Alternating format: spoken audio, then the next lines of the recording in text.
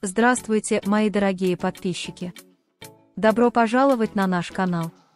Не забудьте подписаться на наш канал, чтобы быть в курсе новых видео. Здесь есть все, что вы ищете о знаменитых турках. Керем Бюрсин давал чрезвычайно откровенное интервью в одной телепрограмме.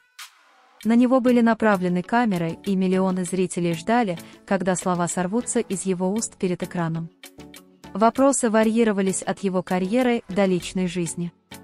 Однако ведущий ждал подходящего момента, чтобы задать самый любопытный вопрос. «Керем, — сказал ведущий, — тема, которая больше всего интересует ваших поклонников, это ваши отношения с Ханде Эрчел. Это правда, что ты любишь Ханде?» Керем на мгновение остановился. Его глаза упали на землю, он глубоко вздохнул с задумчивым выражением лица. Он знал, что придет этот вопрос, но все еще не был к нему готов.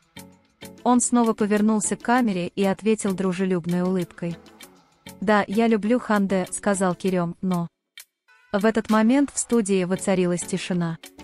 Все ждали продолжения Керема. Керем чувствовал глубину эмоций внутри себя, но старался тщательно подбирать слова. «Ханде счастлива с Хаканом Сабанджи в своей жизни, — продолжил он. Его счастье для меня важнее всего остального.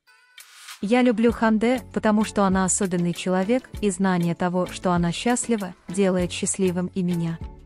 Мне достаточно видеть, что ты мирен и счастлив в своей жизни». Слова Керема создали эмоциональную атмосферу в студии. Зрители смогли почувствовать искренность Керема и реальность его любви.